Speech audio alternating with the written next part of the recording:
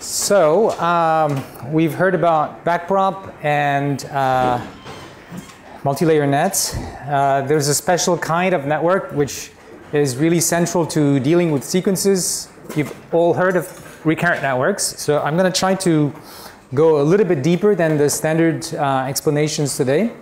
The heart of what's going on with recurrent nets is in this equation, which is really, really simple. It's an old equation that dates back well before recurrent nets.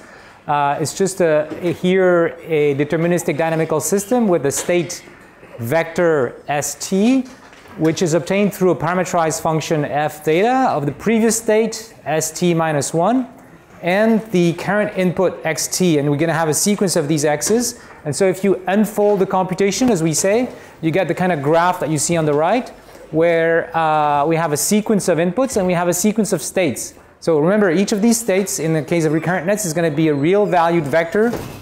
And the x's could be anything that you usually put an input to a neural net. The really important thing is that the same parameters are used over and over, right? So in a normal feed-forward net, you have different weights at different layers. Here, you can think of that as a very deep net where the same parameters are used for all the layers. And also you have the input coming in like at each layer, if you think of this as a deep net going to the right. The other interesting thing about this is to realize that what we're really doing is computing a variable size function, a function with a variable number of arguments. So if you look at the state at time t, it really is a function indexed by t of the first t inputs.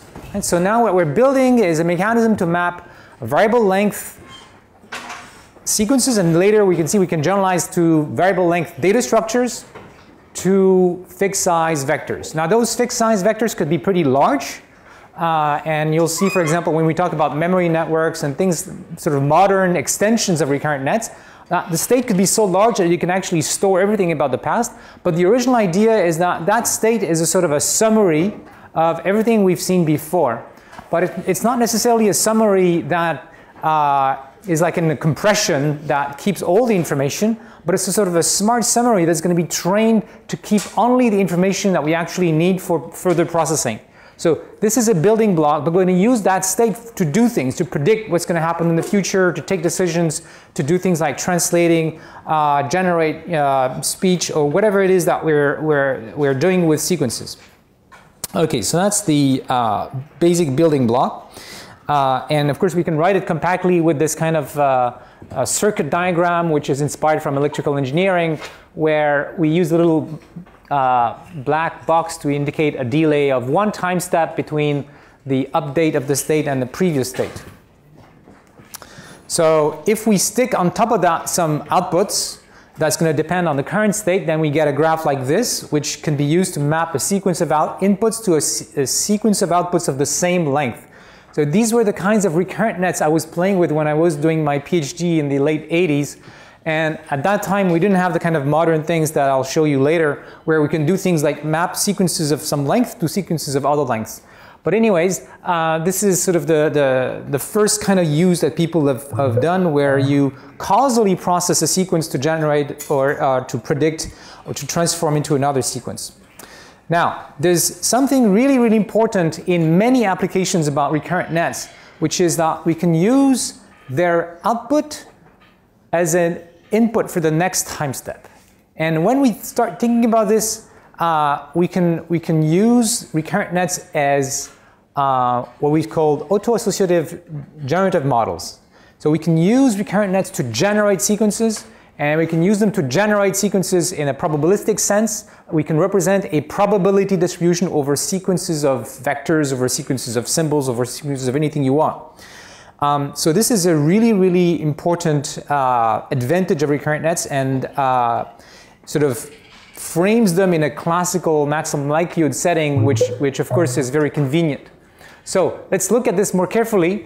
If you have a sequence x1 to xt, and you're trying to characterize their joint probability, in other words, we're trying to characterize how the different elements of the sequence interact with each other in terms of their statistical dependencies, then we'd like to have some kind of model of the joint. But the joint distribution over a variable length sequence is a complicated object. There are many random variables, and it's not clear how we can write a function that has a variable number of inputs. But remember, with recurrent nets, we can deal with variable length data, and in particular, we can compute something like this joint probability. So we're going to use this trick that I showed you in the previous slides to represent the joint. And the way we're going to be doing it is we're going to decompose the joint as a product of conditionals.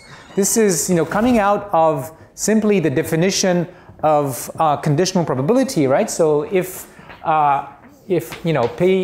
P of A and B is just P of A given B times P of B, right? So if we apply this recursively and I do it for P of A, B, C, right, we get the product rule, and this is exactly what we have here. But replace A, B, C by x1, x2, x3, x4.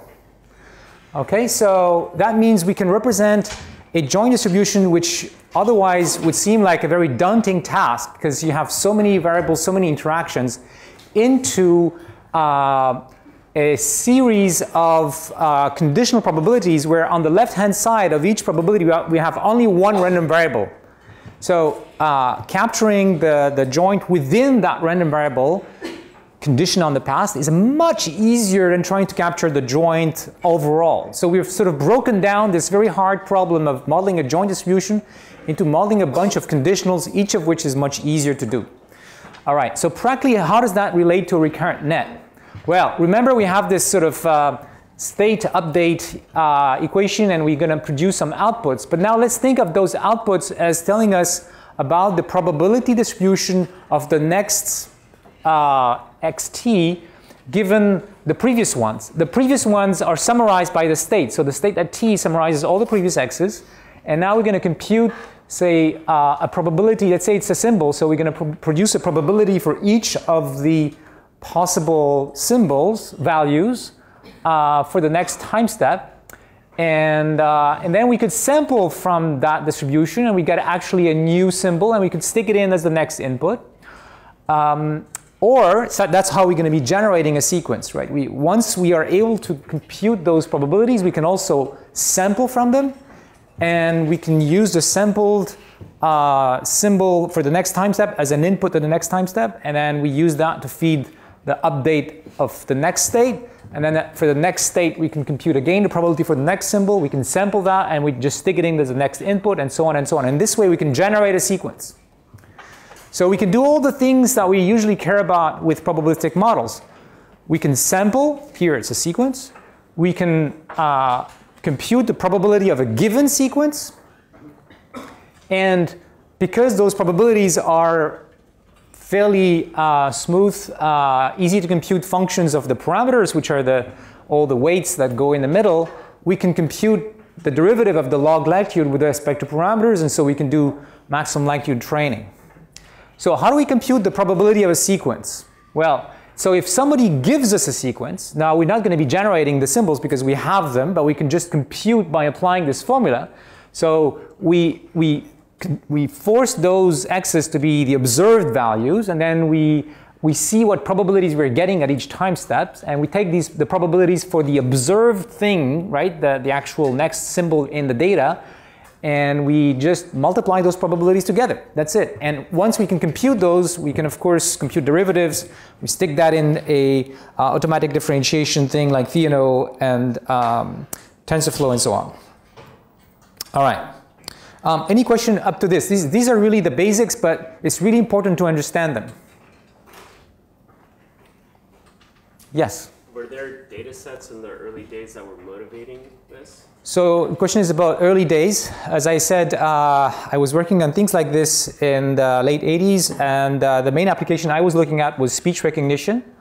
There were already some people trying to use this for financial applications, time series data. I remember people working on other kinds of natural time series, like the sun's 11-year cycle and things like that.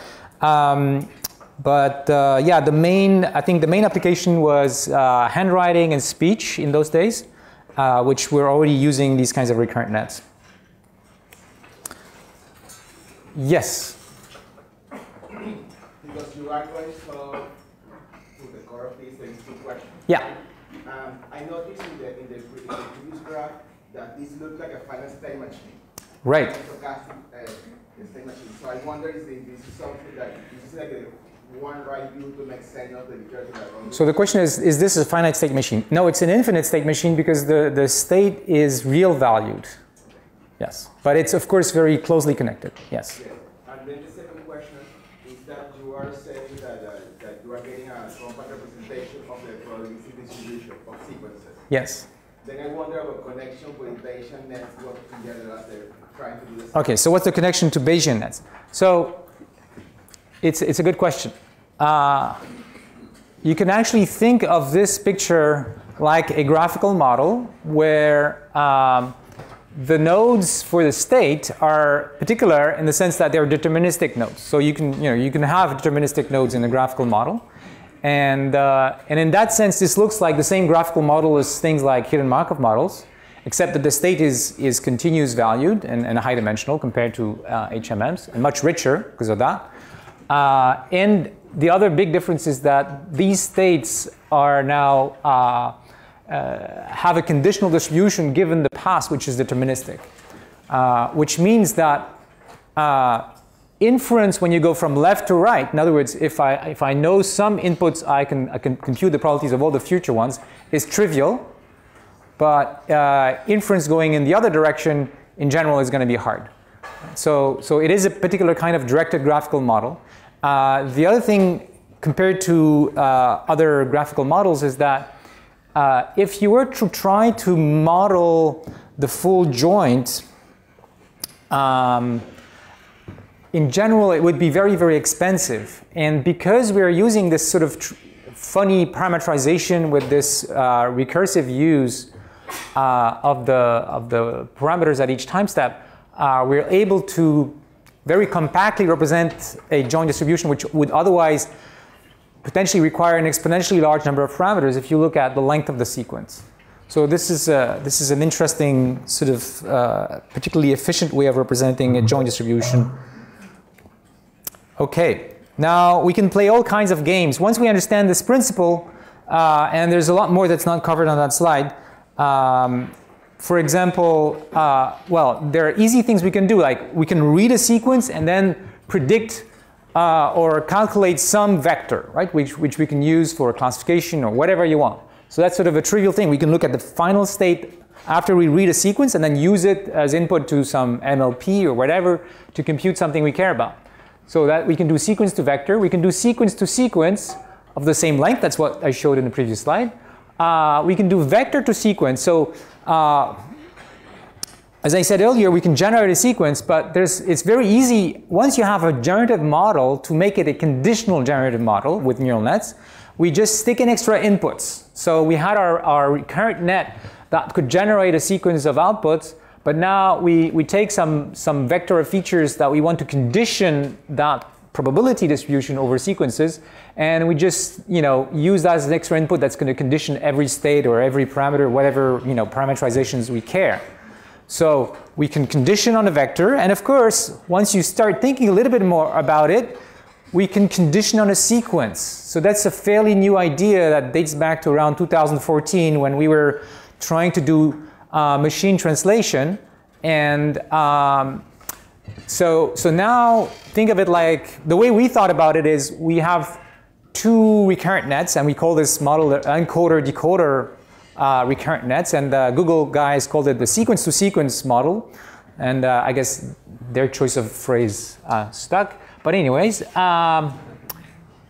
you take a sequence and you read it, so that's the same thing that I was telling you about before. Now you have a state that summarizes everything you've read in that sequence. Now you got a second recurrent net, could be the same one actually, you're just going to condition it differently. And now that one is a generative recurrent net, so it also has outputs, and its outputs are used as input for the next time step when you sample or when you clamp the inputs. It's just computing the conditional probability of that sequence given the input sequence. So now you have two sequences, an input sequence and an output sequence. What we're doing is we're reading the input sequence, sort of compressing it into a fixed size vector, and then using that to condition the generation of a next sequence, which could be a totally different kind of sequence. So that, that made a lot of sense for machine translation. But we're using this kind of model also to do things like in dialogue, where you read some context and then you generate an answer. So there are many situations where we want to read some sequence and then generate some other things conditioned on that. So that's the sort of the sequence-to-sequence model. Now, I mentioned that, but I would like to come back to this, that there are these two ways of using a recurrent net, a generative recurrent net, right? One is the way that we're actually running things when we train. When we are given a sequence, we call that teacher forcing. We force the sequence to be the one in the data, and we just compute the probability for those elements given the previous ones. And so what we see here in this picture is the y's could be given from outside. So the data here is x, y pairs, and the y's could be given from outside and then used as conditioning input to predict the next probability for the next y. That's what we do when we compute probabilities, and this is what we do when we compute gradients of the likelihood, because we are given some training sequence and we want to know what their probability is so that we can maximize that probability, compute the derivative with respect to parameters. But when we're going to be using the recurrent net to generate new sequences, we're going to be using actually a very different schema where the y's are not going to be given by the outside world. They're going to be sampled from the model itself. So now we have a sort of closed loop versus open loop process. These are two different kinds of dynamics. And if they're too far from each other, we're going to potentially be in trouble. And there's going to be a mismatch between the kinds of things that the network sees, the kind of context that it sees during training, and the kinds of context that it sees when it's actually running, free running, generating those contexts itself. Some similar issues arise in reinforcement learning. That's for next week. But this kind of mismatch can be a problem. So I remember when we were starting our work on speech synthesis with recurrent nets, that the network they wouldn't work very well initially. And although when you train them, they would see speech-like things, when they were generating, very quickly they went into some kind of configuration which didn't look at all like speech. And then they would sort of go off to crazy land and generate a big bang or go to zero or something like this. So because the recurrent net during training has only seen nice things like speech-like context, when you show it something very different, there's no guarantee that it does the right thing. And then if it was only one time step when this happened, the problem is that it feeds on itself. So you've got a kind of compounding of errors from time step to time step, and then it can go in crazy land and do very bad things. So this is a concern in some applications. And several approaches have been proposed to deal with that, which are connected to earlier work in structured output and reinforcement learning, like CERN and Dagger. So this is actually, I'm referring here to a paper by my brother Sami at Google and his collaborators at NIPS 2015, where they try to deal with this by injecting noise during training, so that instead of using the actual symbols that are in the training data, they randomly flip some coins so that sometimes, they inject a bit of noise in the input. So sometimes they actually use the symbol from the data, and sometimes they put in something random. Or some combination, and you can try to anneal that noise and all kinds of tricks. And there's some interesting questions about whether this is a proper way of estimating distributions. There are all kinds of interesting questions around this, but I'm not going to answer them today. This, yeah. Would it make sense to try and reduce this train-generate mismatch to correctly train on small sequences and then increase their size during training? Yeah, this is called curriculum learning, and it could help. I don't think it completely solves the problem, though, because the problem is this running off into configurations that it has never seen. So you need to, so my mental picture of this is the way that we really fix this is you think of the dynamics, and you'd like to carve the dynamics so that when you are away from kind of dynamics of the data, the state-to-state transition brings you back towards things that are like the data. And one type of approach that I really like is based on GANs that you'll probably hear about later this week, generative adversarial networks, where we had a paper last year called Professor Forcing, where but there's now several ideas floating of that nature, where you try to look at the two dynamics and you try to make sure that one is going to be pushed towards looking like the other. But yeah, I think it's pretty much still an open problem how to solve this properly. Now in practice, the good news, and this was true in the example I gave of speech synthesis, the good news is that if you train sufficiently, eventually, even with maximum likelihood, these kinds of problems tend to go away. So really well-trained model, maximum likelihood will reduce probability mass away from the data and eventually get rid of those spurious modes, so regions where the model would like to put probability mass, but it shouldn't.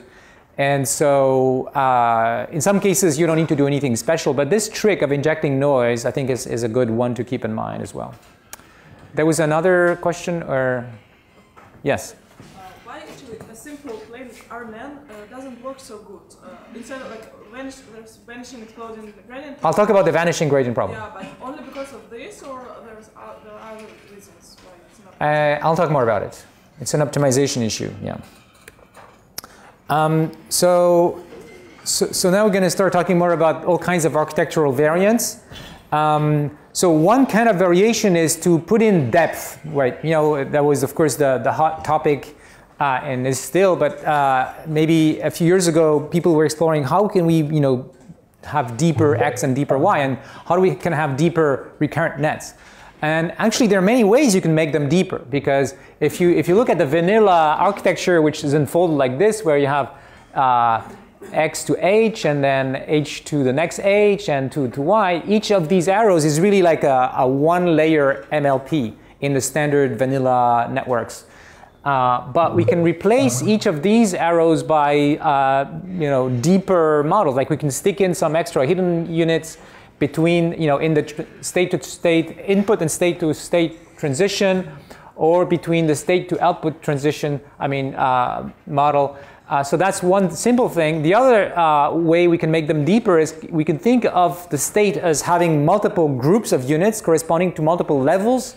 And that really corresponds to a sort of constraint on the architecture. It's still like a recurrent net, but instead of think of this one big vector, and this is the next big vector, instead of having an all-to-all connection where all of the units here talk to all of the units everywhere, these guys only talk to those guys, and these guys only talk to those guys, but now we're going to have these extra sort of feed-forward links going from the input to higher levels. And if we now maybe think of these different layers in the neural net as a kind of hierarchy, just like in regular deep nets.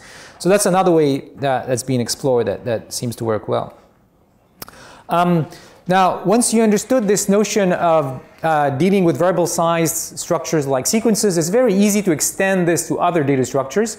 And the first of those that was studied in the 90s actually is tree structures. So instead of recursing once, we can have a two-level recursion. Two input recursion. So we can imagine a state here which depends on two states rather than just one previous state. It could depend on two states. Now the unfolded graph is a tree. So that's one nice trick. Another example of this is a special kind of graph which is not a tree, where you have at each node you have a grid, and at each node of the grid, the ij node depends on, say, the neighbor to the left and the neighbor to the north as inputs. And then you can also have different layers of this. So this is called multi-dimensional recurrent nets. Another kind of architecture which is very, very popular these days and highly successful, for example, we use it always for machine translation and other sequence processing applications, is the bidirectional recurrent net. Because one issue with the standard recurrent net architecture is that it has this sort of asymmetry in time, right? We go from the past to the future. And when you're processing things in a causal way, like you have to answer on the fly based on the data from the past, it makes a lot of sense. But when you're given a whole sequence, well, you could process the sequence left to right, right to left, or in many other ways. So why not do it, right? So that's it. You're going to have two recurrent nets, one that reads the sequence from left to right, one that reads the sequence from right to left, and then we're going to use their state as input to higher-level processing. So now, at each time step, what do I have? I have two parts of the state. One part which summarizes the past, and one part. Oh, I guess I'm supposed to be somewhere else. And one part which summarizes the future. So really, what we're doing here is, instead of having, say, looking at each input, say input word, we now have the word interpreted in the context of everything before and everything after. And that's a really useful quantity to process. Okay. Other kinds of games that can be played, instead of having the usual sort of vanilla neural net architecture like this, where you have an affine transformation of the input of the previous state, we can have multiplicative interactions between the input side and the previous state side. So and then you can have other variations on that. So this actually increases the expressive power of recurrent nets without requiring deeper computation. Because actually, one thing I didn't mention is that when you do this kind of thing, where now the state-to-state transition, now you can have interactions, nonlinear interactions between the previous state and the current input going into the next state. But the price for this is that if you look at the unfolded graph over time, the number of sort of nonlinearities that you have to traverse has just doubled. And as we'll see, because of this vanishing and exploding gradient problem, it can make training more difficult. And that is why when we wrote this paper, actually, we introduced skip connections, like these connections and these connections, which make sure that there are shorter paths through which the gradient can flow more easily. Okay, so now let's talk about vanishing and exploding gradients. So I wrote this paper in 1992, and it was published in 94, called Learning Long-Term Dependencies with Gradient Descent is Difficult, with Patrice Simard and Paolo Frasconi. And I was at Bell Labs in those days. I actually started this during my thesis and in my postdoc at MIT in 91, 92. I was trying to use recurrent nets for processing sequences, and I realized that when the sequences got longer, it was harder to train them to capture the thing. So I tried to simplify the problem, and I got to a very simple problem, which was just try to memorize one bit. So I have an input sequence which has the first symbol being either high or low, and then the rest is noise. And at the end of the sequence, the network has to answer a question. Was the first input high or low? Sounds like a trivial thing, right? It just needs to remember one bit of information. And in fact, we know that there's a solution with a single hidden layer, with a single weight, recurrent weight, that can store that information, and we can know what the optimal solution is for this. But when we try to train with gradient descent, with backprop, as the length of the sequences increases, the probability of training being successful decreased drastically. So we tried to understand that. And we came to the following conclusion. That if we want the network to store information reliably, especially in the presence of noise like in this experiment, then the dynamics of the network need to be contractive. So what does it mean that it be contractive? So contractive dynamics are such that 2 points mapped up by this, 2 nearby points are mapped to 2 even closer points. So that's what contractive means. And contractive means that there will be attractors, in the sense that if I were to run the same dynamics, like I would eventually converge to some attractors, which could be a point attractor, like a fixed point, or it could be a whole region. and we can characterize those regions where the dynamics are attractive, and we call them basins of attraction. So depending on where you start, like in my example, I could start with the high value or the low value, you would end up either in this basin of attraction or this basin of attraction. So in other words, the state being on that side means we store the value 0. Being on that side means we store the value 1. That's like a very prototypical simple thing. Of course, in general, you can have many more bits, but understanding even the 1-bit case is really interesting. And there's going to be this boundary in the state space where if you start on one side, you get into this basin, and if you start on that side, you get into this basin. And there are regions around those basins which are unstable. So what it means is that if you start here and you add a bit of noise, you may close to the other side. So there's sort of a sensitivity to noise because of the fact that it's not contractive in this middle region. So it turns out that whether the dynamics are contractive or not can be characterized very simply by the spectral radius, which is the largest eigenvalue of the matrix of derivatives, the Jacobian of the state-to-state transition. So if you look at the state-to-state transition, which is a function, and that function has a matrix, the Jacobian matrix of derivatives, d sti d st minus 1j, so at each ij element, and that matrix has eigenvalues, which in general will be complex, but you can look at their magnitude, and if the largest eigenvalue is less than 1, then the whole thing is contractive. And if it's greater than 1, then it can yield to unstable diverging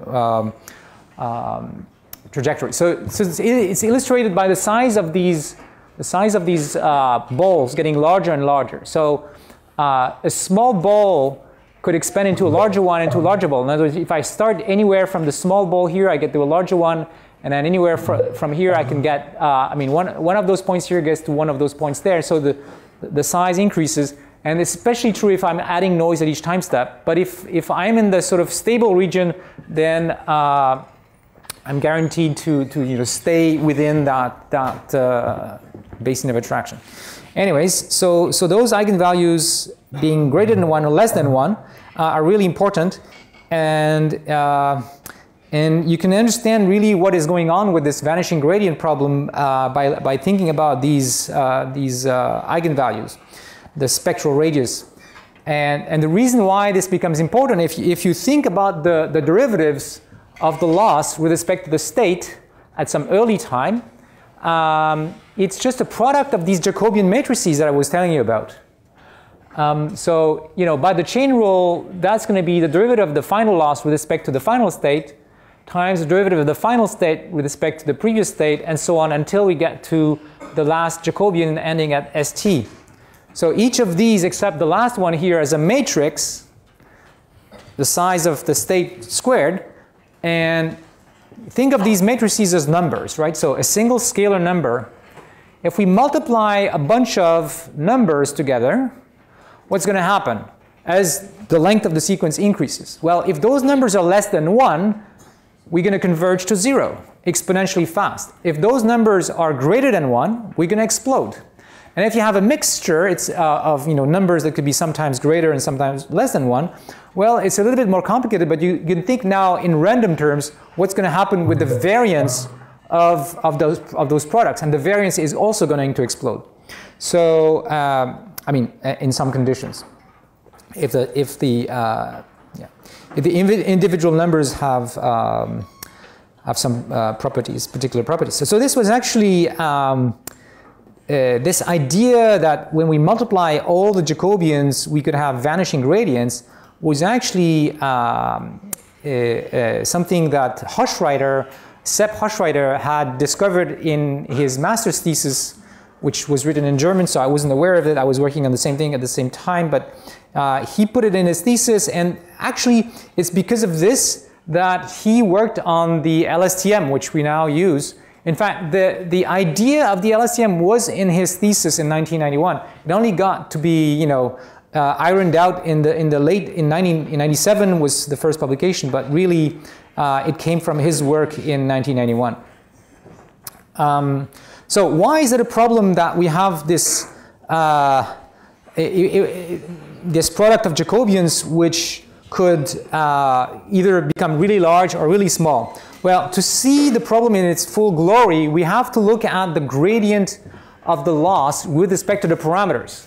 So there are many ways to decompose the gradient, but I'm going to use that way to illustrate what happens. So the gradient of the loss at some time step t with respect to the weights of a recurrent net, you can rewrite by the chain rule as dc t dA. So A now is the state, sorry for the change of letters. And that's for any earlier time, sum over all the previous time steps. In other words, how the state at time tau influences the final loss and how the weights immediately influence the state at time tau. And now this first factor we can decompose into dct dAt times dAt dA tau. And that's a Jacobian matrix, but that's the one which is equal to the product of Jacobian matrices. And that's, the number of these matrices is going to grow potentially such that that product will converge to either something very small or something very large. And that's a problem because it means the gradients will become either very large or very small. But there's something more subtle here, and this was the main point of the 94 paper, which is that in the conditions where we have stability, in other words, where we can store bits of information reliably, that's when the spectral radius is less than 1. And that's when that product of matrices is going to converge to something small.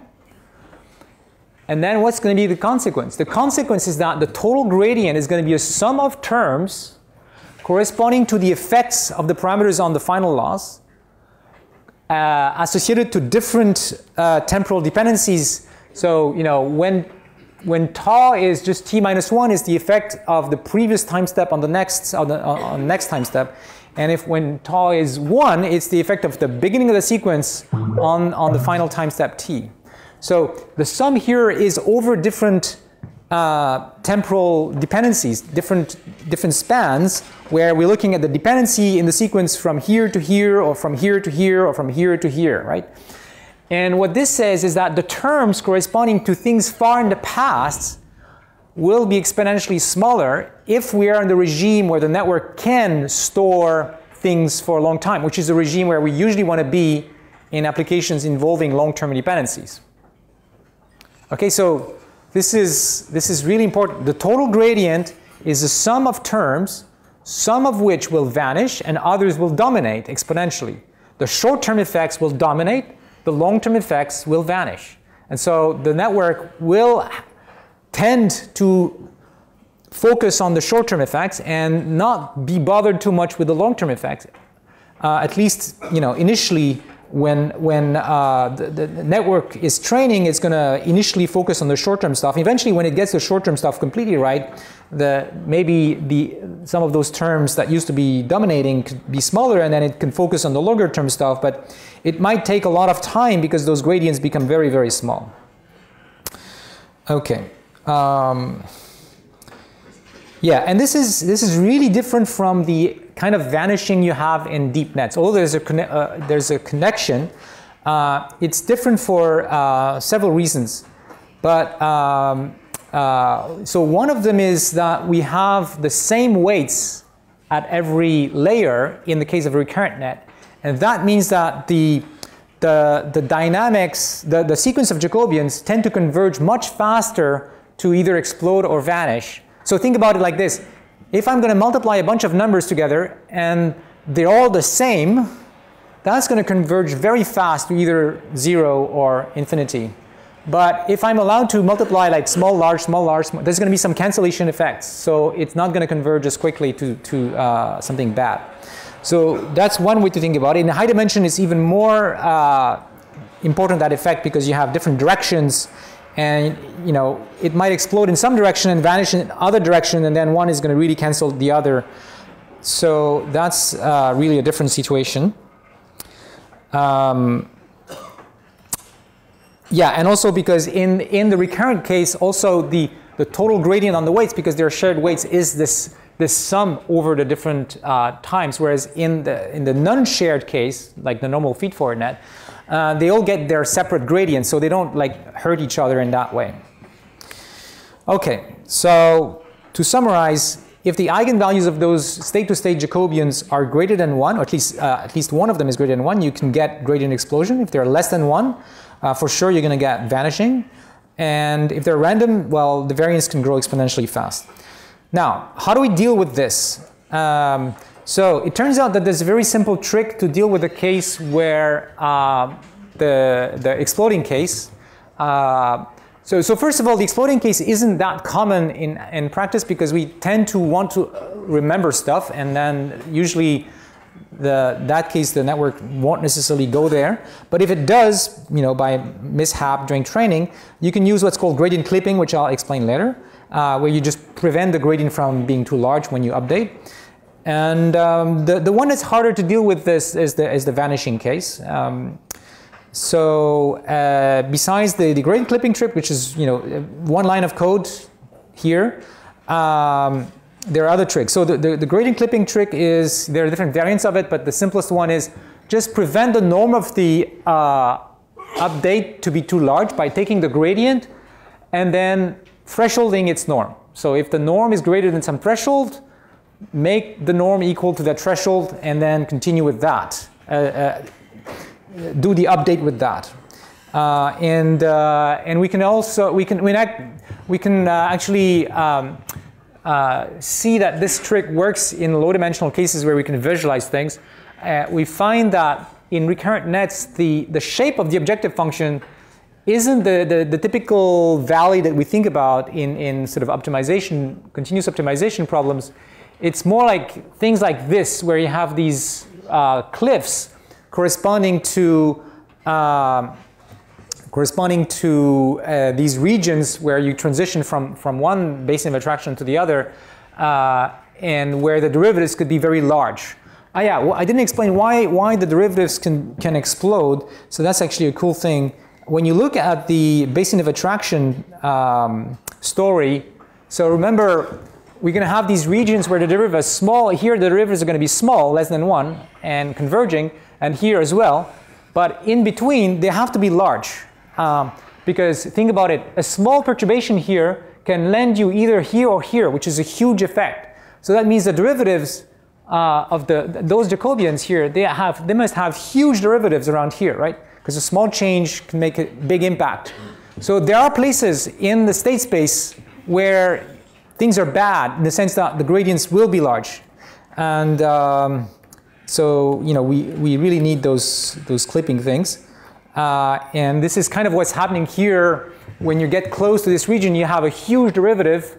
So this is the cost with respect to parameters. And the clipping trick, what it's doing is that when you get close to this large derivative place, if you didn't clip, the gradient would be so large that the parameters would go crazy somewhere. By bounding them, you go away from that cliff, but you don't go too far, and then you can continue sort of going down this slope, which would it's like a dangerous place to be if you just trust the gradient. Another reason why we want to clip gradient is that we can't really trust large gradients. Remember that what's the gradient, right? The gradient is supposed to tell us if I make a small change of the parameters, this is about the change in the cost that I'm going to get. And when you have a large gradient, it's something crazy. It can't be large everywhere. Right? You can't trust that to make your step, because it's saying, oh, that I could have a huge reduction in the cost if only I made a small change in the parameters in that direction. Of course, it's not true. It's true only infinitesimally when it's like here, when you're sitting here, it's promising you that if you make a small step, you're gonna have huge drop, and it's gonna be true for a very small time, but then it's not true anymore. So basically you can't trust large gradients when you do gradient descent. Okay. It turns out that when we were studying this, we proposed something which is very close to the GRU that I'll tell you about later, which is a simpler version of the LSTM. What else? delays. So another trick to deal with long-term dependencies that was actually proposed, delays and hierarchies were proposed in the 90s in addition to the LSTM as a strategy to deal with long-term dependencies. And the thinking is very simple. If we can create shortcuts in the unfolded graph, the number of these Jacobians that we need to multiply, the number of these nonlinear time steps that are going to be composed can be made smaller, at least on some paths. So if I have delays like in the upper right, what's going on is, of course, there's some path that goes through all the time steps, but I have these skipping connections through time, which create these shortcuts through which the gradient can flow through longer sequences. And similarly, in the middle figure and more recent models we're using for dialogue, if you have a graph that has both long paths and short paths, at least the gradient can flow through some of the short paths. So here, the way we create short paths is you have different levels you have a deep recurrent net, and some neurons get updated less frequently or more slowly with more some kind of inertia, so that the derivatives can flow over longer time steps in the higher levels, and at least some information gets through, and maybe the places where you have more frequent updates will be able to capture the short-term dependencies, and the higher levels, which change less frequently, will capture the longer-term dependencies. So I think this is a good plan, and there's still a lot of research trying to make that plan work. More recently, we worked on something like this for dialogue, where you have two levels in the recurrent net, one that handles the words in an utterance, and the other one that updates after each utterance, after each sentence. And so this one can capture longer-term dependencies, and those ones can capture the sort of the within utterance dependencies. Okay, now the LSTM and GRU are part of a family of recurrent nets that use gating units. So gating units are really a magical thing that's everywhere in many architectures, neural net architectures, but especially those that deal with sequences. And so here we're going to be using the gating units to create the kind of hierarchy and shortcuts that I was talking about here, so that in some places, instead of updating, we're going to be copying, right? So if the state is not updated but is copied, then gradients will just flow through directly. So how do we get that? Well, we create a self loop, which is essentially going to be doing a copy or an additive copy. So we have some state, and we're going to say that state is equal to the previous value times a gate, which is hopefully going to be 1 very often, plus something. The plus here doesn't hurt us. It's OK. The point is that when you unfold this, there's a direct path when the gate is 1 through the past, and you can compute gradients to this. So let's say the gate here is always 1. Then what's going to happen is that the state is going to be something like st is going to be st minus 1 plus xt, right? So that's a really simple thing. In practice, of course, we're going to have a gate here. And that gate is going to control whether we actually copy and add some new stuff, or we actually ignore the past. So this is the central element of the LSTM. It has other gates, which are less important, actually, which decide whether we want to kill off that thing, or whether we want to use the output for the rest of the network. This is the output gate. But more recent work suggests that these gates are much less important. So the really important thing is that we have these gates, and you find that gate is in the GRU as well, which is sort of a lightweight version of the LSTM. There was a question? Yeah. So why did you say eigenvalue slightly less than 1? Why not just 1? Like, why not just real copy? Well, I mean, it's hard to get it to be exactly 1, right? So if it was always 1 like this, the problem is now well, you can see that this sort of limits the expressive power of what can be done. For example, sometimes you actually need to forget things. That's why they call this gate the forget gate. I mean, remember that a recurrent net is trying to summarize things. And so this particular recurrent net with a gate here can choose when is it a good time to clear the state and thus forget some bit of information about the past, and when we should just continue adding up stuff from the outside world. Is that answering your question, or you had something else in mind? So if the gate is forgetting, I'm fine. But Yeah, that's what it's doing here. But when it's copying, that's just... It's the same. It's the same. I mean, if the gate is 1, it's copying. Yeah, so in this case, If it's 0, it's forgetting. I think his question was, why does it need to be slightly less than 1? Ah, slightly less than 1. Well, okay, so there are practical questions here. So, I mean, of course, G is not going to be either 0 or 1. It's going to be the output of a sigmoid that's going to be between 0 and 1, so it's not going to be exactly 1. And I guess that we'd like to have something that would be 1 exactly, but it's hard to learn something like this because we're looking for continuous quantities. And if we're going to be erring, we want to err on the side of contractive, so less than 1.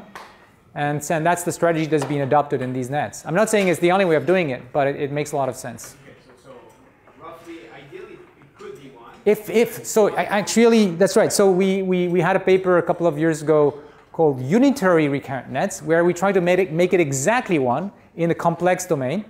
And it kind of works, but it's missing the forgetting part. And so we're trying to, put in some forgetting in other ways.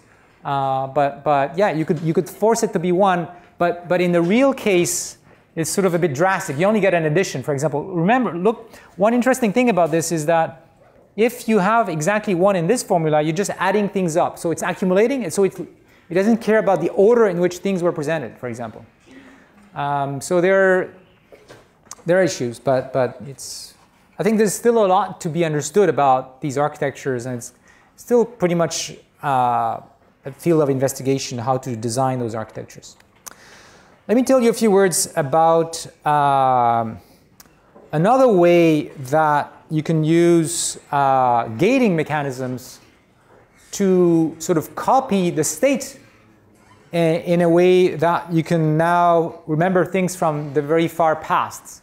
And this is something you find in neural Turing machine, to some extent in memory networks, that were introduced about 3 years ago. And that use a gating mechanism which has come to be known as a soft attention. So the idea of soft attention is that we're going to use a gating mechanism to decide on which parts of the state or the input we're going to be focusing most. So we're going to actually take a linear combination of, say, the content of a set of cells. So we're going to have a set of cells that have, say, a content Ci at time t. And we're going to form now these gating things. So this is a vector. This is a scalar. And now for each I, each position in my memory, we have all these vectors at each position in the memory. We're going to decide whether we actually read something from this, and we can also write there, or not. So if the gate is 0, then we don't care about what's going on. If it's 1, then we do. And if we make those g's sum to 1, then, which is the typical way we're doing this with a softmax, then we're just going to have a soft selection of one position and maybe other competing positions. We're going to take the content of these and use them for the next operation. So now we can read from a memory with a sort of soft pointer that decides where to look. And so why is that interesting? And of course, you can do the same thing to write by doing an update at each position proportional to those gatings. But I'm not going to write the math for that. the interesting, so I'm going to just show that in a picture. So what is this picture supposed to be? This is the state of my memory, which is now a bank of these vectors at each time step. And remember, a good way to understand what's going on in recurrent nets is to think about the unfolded graph of computations. So that's what I'm doing here. I'm thinking about the sequence of states. Now the state is a complicated thing. Oh, another meeting? Oh yeah, I'm supposed to do a movie. So this sequence of states now is partitioned into all of these vectors, and we're going to have this attention mechanism to decide where to read and where to write in a soft way. So it's really reading and writing at multiple places at the same time. But for the sake of mental visualization, we can think of it like this. There'll be some memory cells where we're neither writing nor reading, and so the content is just going to be copied. And that means that gradients are going to flow through this directly without any, in that case, the Jacobian is exactly 1 when you're just ignoring those cells. Sometimes the content of a cell is going to be obtained by some transformation of the content of another cell. So we're going to writing in some cells, and we're going to be reading in some cells to write in other cells, or updating some cells. And so there's going to be some complicated graph of these readings and writings. So now you see what's going on. We can store something in this memory, and until we overwrite it, it's going to just be copied. And so information can stay there and have an influence over a very long time span. So this is something really important that I think we're only starting to realize the potential of in terms of the designing systems with very long-term dependencies. So as I mentioned, the attention mechanism itself, there's a long history of earlier work, but there's a particular variant of it using a soft attention that's called a content-based and address-based attention, which has really worked out well, especially in the machine translation applications. So imagine that we are reading this sequence of words in French, and we're going to be translating. That means we're going to be generating a sequence of words in English. And we've mapped the words into feature vectors, say using a bidirectional recurrent net. So now at each position in the French sentence, we have a vector that tells us about the meaning in that area, maybe the meaning of that word in its context. And we have this other recurrent net, which is going to generate one word in English at a time. And when it generates the next word in English, would like to use an attention mechanism so that instead of looking at the whole sequence as an aggregate, the whole French sequence as an aggregate, it's going to pay attention to one or a few places in the input. So if you think about it, when you're translating, of course it's not word to word, but it's approximately word to word, right? So there's like going to be one word or a couple of words that are really going to be dominating the meaning of the new word that we're going to be generating for the translated sentence. And so very often in applications, you see this, that in order to produce the next bit of information, we are really focusing on a few bits of information from the context or the source or the input. And in the case of translation, it's very obvious that this makes a lot of sense. What happened, so this interesting historical story here, we had a paper and we were working with this sequence-to-sequence, which we call the encoder-decoder architecture for mapping a sequence, say in French, to a sequence in English. But the problem with that was that, remember the architecture I showed you before, you read the whole sequence, and now you have this vector which is supposed to summarize everything, say from the French sentence, and now you're going to use that to condition the generation of the English sentence. That works if the sequence is short, like 10 words, 20 words. But when it gets above 20 or 30 words, it's really hard to train those recurrent nets to remember that much stuff in detail. It tends to drop off the details. Because the summary, is sort of a summary, so it doesn't, it loses details. But, so try to think of doing machine translation this way, translating a whole book. Let's say I'm going to read I'm going to read the deep learning book in English, and then have it all in my head, and then write the French version. Does it make any sense? No. So that's what we're trying to do here. Whereas if you use attention, you're going to say, oh, I'm going to have 2 pointers. I'm going to have a pointer to the French version that I'm creating, and I'm moving one sentence at a time, and so on. And I have a pointer to the English version, keeping track of where I'm in the English version. And mostly the English version is going to move, one step at a time. Sometimes we need to look back a little bit, but mostly those 2 pointers track each other. So having these 2 pointers is really the key, and that's what attention gives us. So it's a very powerful mechanism. So thanks to this, we were able to reach the state of the art in machine translation around 2014, 2015. And thanks to this and a bunch of other tricks, Google just a few months ago released their neural machine translation system, which you can now use with Google Translate, at least for a number of sentence pairs, that has really amazing performances. These numbers are a bit confusing, but the summary is the following. I'm going to use the whiteboard again.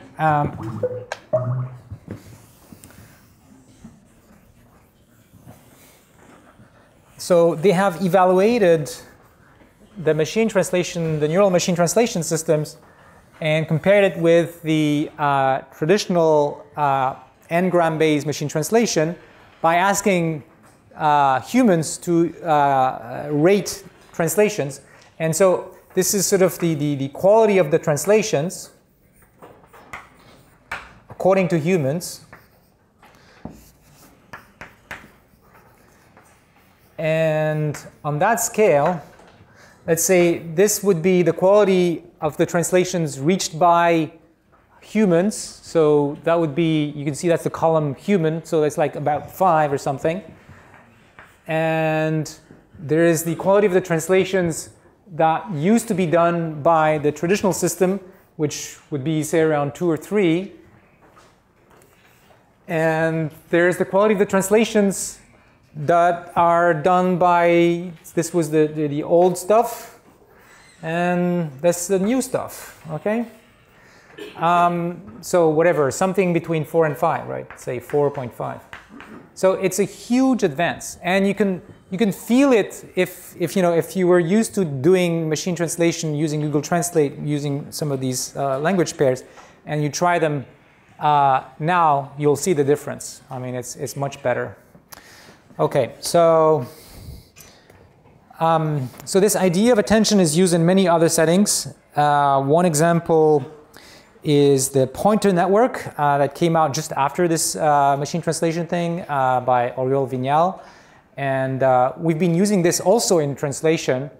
So there's a problem in translation where sometimes in the input sequence we have words that are proper nouns or names of rare words or things like this, names of places, and they might not be in your vocabulary. So this sort of created a bit of a problem, but it can easily be solved using a special kind of pointer and attention mechanism. And the idea is that at each time step, instead of doing the normal softmax over all the words in my vocabulary, I sort of extend my vocabulary to include all the words that are in the input. And the way I can do that is I can say, okay, so I have the choice when I do my softmax to either pick one of the words in the vocabulary, and I'm going to compute a probability for each of them, or to pick a word in the input. And then the way that I'm going to choose the word in the input is I'm going to compute a score for each word in the input. I'm going to compute, for each position now, I'm going to decide whether it's the right place to pick the answer for the next word. So, between French and English, it works really well. We just copy a word in input into the output at the right time. But you could do more complicated processing. So let's say you're translating from English to some other alphabet, say Hindu. You need to translate the letters into a new alphabet. And so you can do that by inserting some special network that learns to do this. It's called transliteration. Right, but the important thing here is that, again, this attention mechanism can allow us to do things that are really, really practical in many applications. You can play games, other games with the architecture and try to also understand theoretically what those mean. So we've talked about skip connections. We've talked about feed-forward connections, and we talked about how we care about the length of paths. One interesting question is, what kind of architecture would give rise to what kinds of lengths of paths? There's sort of two effects that we may be looking for. One effect is we want short paths to be present because we want gradients to be able to propagate more easily. But if we have a deeper network, in other words, a deep recurrent net with multiple layers, that's also advantageous because now we have these feed-forward paths that allow us to compute sort of more complex results. But if we have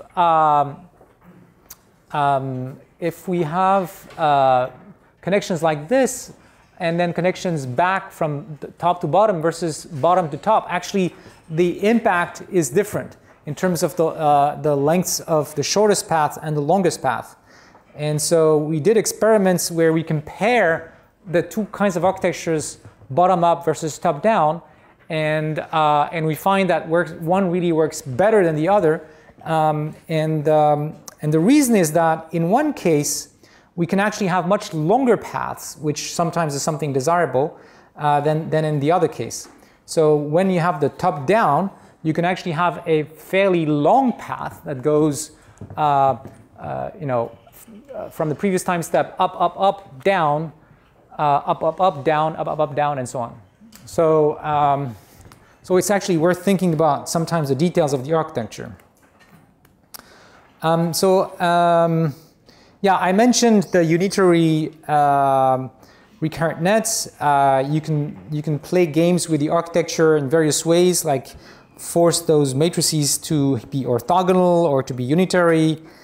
You can also create skip connections that are random. So instead of having these fixed skip connections, you can have various kinds of skip connections that are stochastically, decided. A little bit like in dropout, but here you have the connection or you don't. You can also inject in the recurrent net architecture kinds of things that we haven't talked about yet in the summer school, but latent variables. So the recurrent nets don't really have to be deterministic. Up to now, I've talked about everything being deterministic, but some of those nodes could be stochastic as well. And the language of variational autoencoders and variational methods could be applied to training those kinds of recurrent nets with latent variables. So a few years ago, we had this variational generative recurrent nets. And there's been a lot of these kinds of variations in the literature since then. You can, for example, we've used them in dialogue to inject random choices at the high level of the hierarchy. I'm not going to explain the details here because we haven't talked yet about generative models. Okay, let me now talk about a few related architectures. So remember, I started the discussion by talking about the decomposition of the joint into a conditional as sort of one of the hallmarks of the probabilistic interpretation of recurrent nets. But actually, this has been around in other settings than recurrent nets and other kinds of neural nets. In fact, first with sort of linear models. This was in Brendan Frey's thesis in 1997. You have the picture on the right-hand side where we decompose the joint into a product of conditionals, but here there's no sequence. It's just a tuple of random variables, and we're going to have, say, a logistic regression of the ith variable or the tth variable given the previous ones. And in this way, we can represent the joint distribution of a tuple of binary variables. or we can generalize that to any kind of other random variables for which we can have a parametric distribution, and we're going to make the parameters of that distribution be computed by our network at each point in that sequence. So one way to visualize this is here, where we're going to have sort of just a unit without input that's like a bias unit, which computes the probability of the first random variable. And then we're going to have a very simple network which predicts the second one given the first one. And then another network which computes the third one given the first two ones, and so on. Right? So now we're going to have this sort of n squared matrix, which with some of the connections being left off, so that only the past can be used to predict the future in this arbitrary ordering. Because now we're not talking about a sequence, we just have a bunch of bits or a bunch of numbers, but we choose an ordering, and then based on an ordering, we say we're going to predict the conditional probability of the ith one given I to 1 to I minus 1, right? The previous ones. In NIPS 99, my brother and I had a paper where we extended this idea to neural nets. So now, instead of having these linear models, we have a sort of MLP, one hidden layer MLP, but with a special structure in the architecture, so that the hidden units, so that the overall graph maintains this constraint that the ith output only depends on the inputs from 1 to I minus 1. And we can do it in various ways, but one way is that we have these groups of hidden units which only take inputs up to the ith input, and then connect to I plus 1 or more. So that was actually our first foray into thinking about neural nets as a way to deal with the curse of dimensionality in trying to model joint distributions.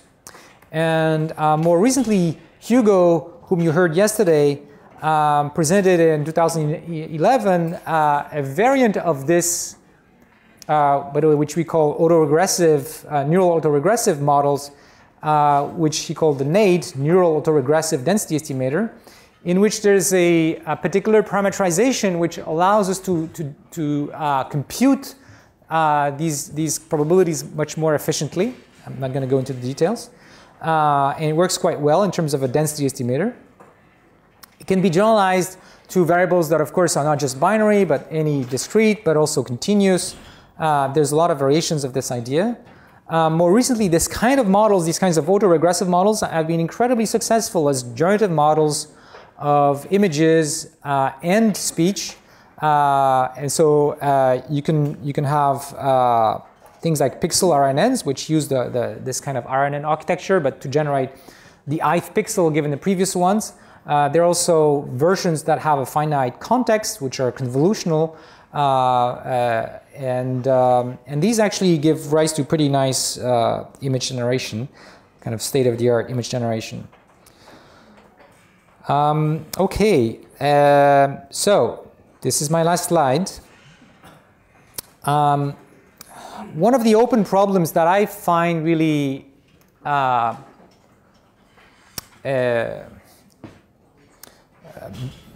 mind-boggling is how would the brain do anything like backprop through time? How would the brain, what's the learning algorithm in the brain that allows us to learn about sequences? And the reason I find this mind-boggling is that it doesn't seem very plausible that the brain would use a strategy anything like backprop through time. So backprop through time is this, we just unfold the graph, and we wait to the end, and then we compute the gradients as usual with the chain rule and backprop, right? What's the problem with that? The problem with that is that it requires us to store in memory the whole sequence, hold it there, look at the outcome, and then compute gradients in the reverse time direction. But it doesn't feel like that's what's going on in our brain. Like, we don't redo our life 1,000 times to see how we could have done it better, right? So maybe you would say, oh, we don't learn long-term dependencies, that's the length of our life. Maybe we do it on a day basis, maybe. And so maybe like each night we replay backwards the things that we've done during the day. That's possible, but it doesn't feel really right. So maybe there's something else. So let me say a few words about another strategy to compute the gradient, which was introduced in the late 80s called real-time recurrent learning, RTRL. But what it is, for people who know about various forms of gradient computation, is just the forward mode, the forward evaluation of the gradient. So in other words, as we are moving forward in time, we can compute the derivative of each of the state variable with respect to each of the parameters. And each time we get a costs, we can use that immediately to make an update. So we can do online learning. We don't need to wait for the end of the sequence. So this looks very cool, right? It's the kind of thing we think the brain might be doing because we do online learning. Something happens and I don't know about you, but like something bad happens to me and I somehow immediately try to associate with the things I might have done wrong in the past. So it sounds like something that could be done by the brain. Unfortunately, if you take the equations for this to the letter, you end up with computations that are not practical, that are not exponential but polynomial in a fairly bad way that wouldn't scale with something like the size of the brain or even the size of the kinds of networks we're trying to train for things like speech and language. So this is still an open question. Like, how do we do something like an online update that's computationally efficient? So there is some work already in that direction. I don't think it really solves the problem yet, but I think it maybe indicates a good direction, where instead of trying to do an exact gradient computation, maybe there exists some approximate gradient estimators that statistically might be unbiased, or even if they're a bit biased, maybe that's okay, and would give us these kinds of online estimators. So this is still an open problem, of course. All right, so now I'm going to take questions.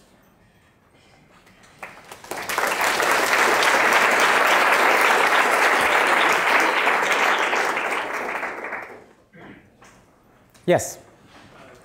General question, do you have any information in terms of when is bidirectional RNN more superior than forward RNN, or is it? Well, anytime you can do bidirectional versus single normal RNN, do bidirectional, because you just get more information.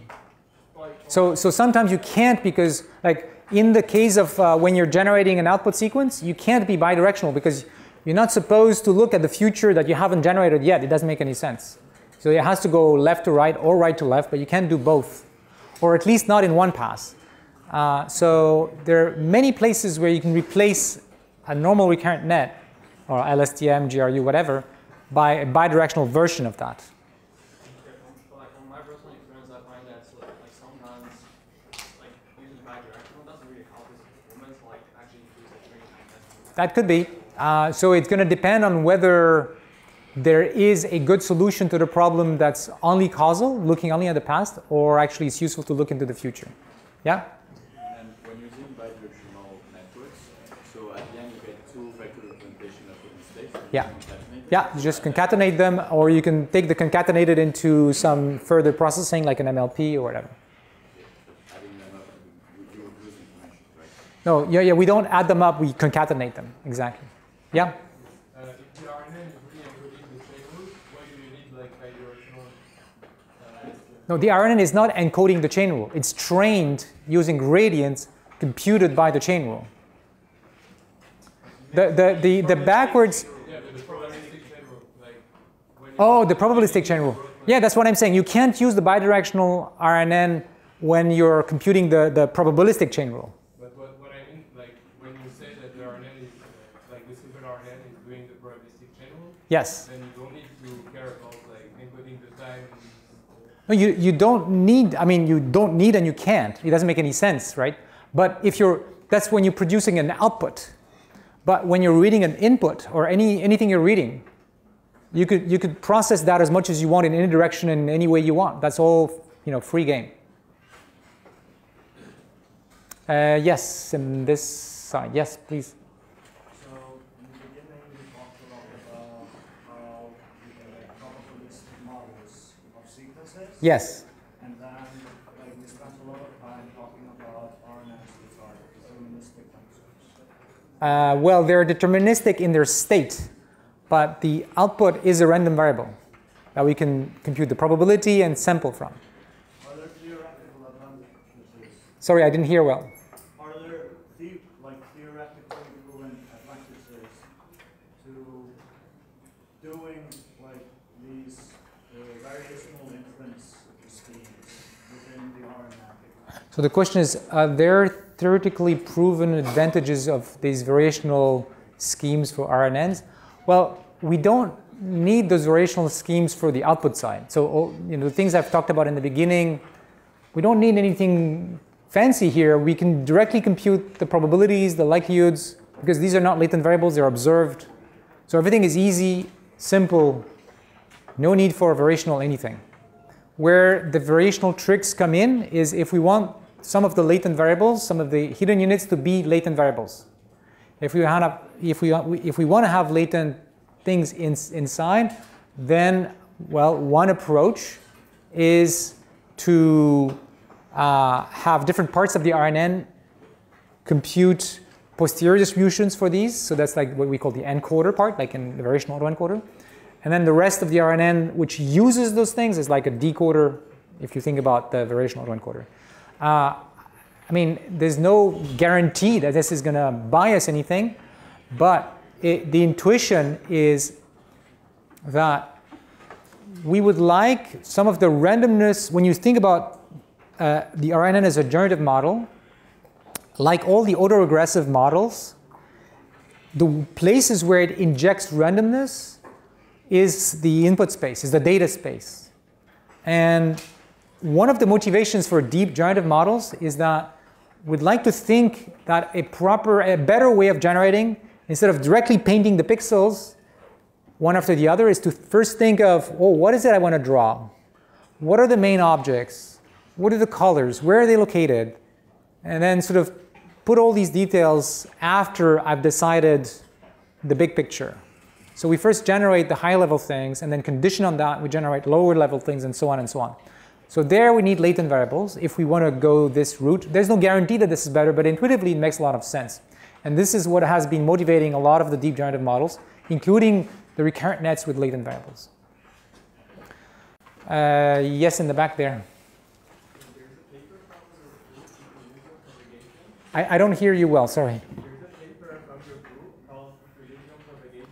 Yes. It is proposed as an alternative to bad propagation, which is more biologically plausible. Right. So I'm wondering if it's something related to this slide. Unfortunately, no. This slide is about temporal dependencies. And the equilibrium propagation is about a different kind of recurrent nets, which I haven't talked about, which is the kind of recurrent net you'd use to handle recursive computation for a given input. So the kinds of recurrent nets I've been talking about here are recurrent nets that handle a sequence, whereas there's another kind of recurrent net, which is also something we have in our brain, which is that given like a current image, our brain is a dynamical system that will sort of evolve over time with the input fixed. There's going to be some dynamics running. And in the case of the equilibrium propagation, we actually let those dynamics converge to a fixed point. So these kinds of networks, recurrent nets, they're called fixed point recurrent nets or whatever. This is sort of an orthogonal question. So you have the dynamics given a particular input, and then you have dynamics over time with the time of the data. So these are like two different things. And equilibrium propagation is really looking at the dynamics within one time step. In the case of the feed-forward computation that we usually have, there is no dynamics. I mean, it's just bang, bang, bang, bang, we get the output. But the brain has these feedback connections, and so it's not just bang, bang, bang, bang, we get the output. Actually, you get that, and then things evolve to maybe a better configuration, which you can think of as a better interpretation for the current input. Yes, maybe this is going to be the last question. So we talked about vanishing gradients. We talked about what? Vanishing gradient. Vanishing gradient. And in feed-forward networks, the state-of-the-art resonance use skip connections. Yes. So ResNets use skip connections. It's a very, I think it's probably inspired by the things that have been done with recurrent nets. Yes. So has any architecture been proposed to utilize skip connections for recurrent networks to avoid vanishing breaking problems? Or? I think you missed the slide. I think so. Yeah. Well, I had one example here. No, that's not it. Sorry, wrong picture. But anyways, yes. This was proposed in 1995, or even before, to have, I think there's even a paper in 1994 to use the skip connections through time as a way to deal with the long-term dependencies issue. And it's, it doesn't completely fix it, but clearly it helps. So this idea is really old, and it's these kinds of ideas in recurrent nets has probably influenced the ResNets, if any. I mean, all right. So thank you very much, and I guess we can have our break now.